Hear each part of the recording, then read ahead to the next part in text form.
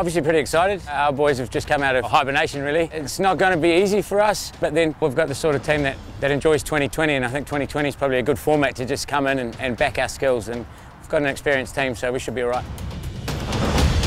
You get two guys on any team, any day that do well, and then it's a win for whoever they're playing for. So it's hard to pick anyone who's going to win this tournament, but I'd say we've got guys in our team who are capable of winning games.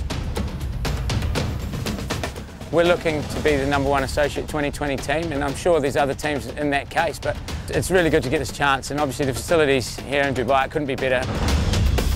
You're going to see some really good cricket here, I think. All the teams have got some really exciting players. Hopefully our guys are not only the most exciting, but also the most successful.